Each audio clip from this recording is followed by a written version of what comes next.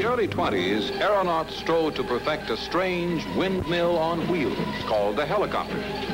This French model flew for only a few precarious moments and never got as high as an elephant's eye. Yet its achievement was a new world's record and an important advance in aviation.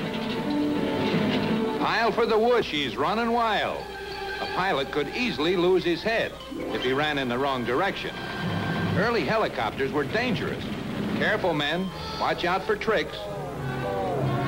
In Detroit, the first umbrella helicopter makes its bow. As light as lead and cast iron could make her, this undergrown carousel was supposed to jump into the air. Try this on your next hangover.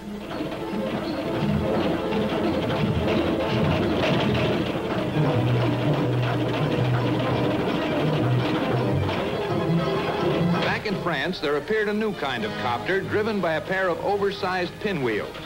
This aerial bucking bronco had the stability of an intoxicated chorus girl and required a ground crew skilled in the 100-yard dash.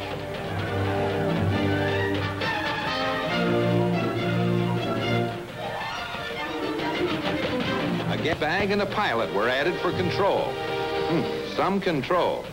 Just let her loose, and where she goes, nobody knows.